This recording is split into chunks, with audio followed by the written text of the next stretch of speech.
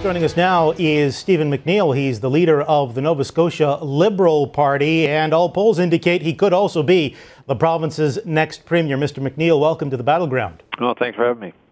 Well, the NDP is out with its basic election platform today, about $34 million tax dollars worth of spending included there. How soon do you think before we'll see your party's platform? Well, they released today a one-pager without any costing on it at all. They've thrown a number out without any thing to substantiate that number.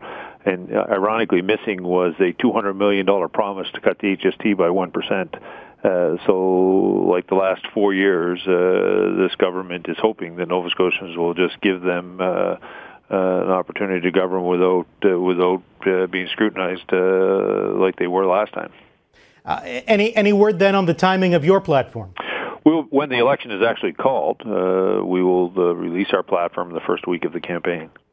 Now, last week, you know, the Liberal government, rather, you said that that a Liberal government would keep the spending commitments that Darrell Dexter had made as premier in the previous weeks. That's tens of millions of dollars. What would that mean for the province's finances, and how could that limit the kind of promises that you can actually make on the campaign trail? Well, actually, what we said is that if this government has actually made capital commitments to communities, to organizations over the last number of months, we would obviously have to honor those like previous governments have had to do in the past. Over the last number of months, this government has been making, whether it's from public policy or election promises, we'd have to determine, and then we'd scrutinize those one at a time.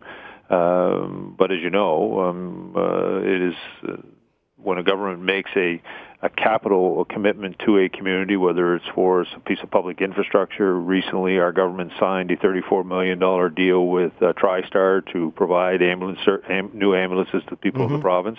We obviously have to keep those commitments. One of the other issues that's very large in Nova Scotia is debt, provincial debt. Now there's a balanced budget, although there's some debate about that in Nova Scotia, and a little surplus. Will you come up with a detailed long-term debt repayment plan for the province? Well, clearly there's no debate about whether the budget is balanced. But the budget in Nova Scotia is clearly not balanced by anyone's estimation. Unless you sit around the cabinet table, every other person looking at this recognizes we're in a deficit position. It's important for the new government to get this province back on solid fiscal feet by making sure that we have balanced budgets, and then laying out a clear debt repayment plan over the years to come. And one final question. I really do have to talk about fracking for natural gas. All three of the major parties oppose it. You want more study. Why should the province, though, wait before developing probably a very large resources that could bring back a lot of workers that have gone to Alberta? Well, no one is certain, first of all, how much resource is actually in the ground in Nova Scotia. But furthermore, we need to make sure that anything that happens on land is not going to jeopardize the drinking water of Nova Scotians. And we're, at this point, there are no rules and regulations around fracking in the province of Nova Scotia. We've actually called upon this government to have a moratorium on it until those regulations can be in place, and then we can have a debate on whether or not it's the right thing for this province or not. All right. At the same time, though, it's also important to recognize the government put a moratorium on it, but they are accepting fracking waste from our neighboring provinces. That has to stop now and allow other provinces to deal with their own fracking waste. Okay.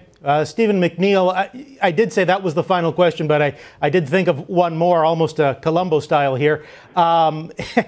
When it comes to the coming election, do you have a prediction of how things are going to go? I know that's dangerous for politicians. No, I can tell you we're going to go out and continue to talk to Nova Scotians, try to present our plan, and hopefully we can build a team to obviously we want to be the government. I want to be the government of this province. I want to be the premier, and it's important that we take our message to the people. And but at the end of the day, I will respect the decisions of the voters of the province of Nova Scotia on election night. All right. Mr. McNeil, thanks for your time. Thank you.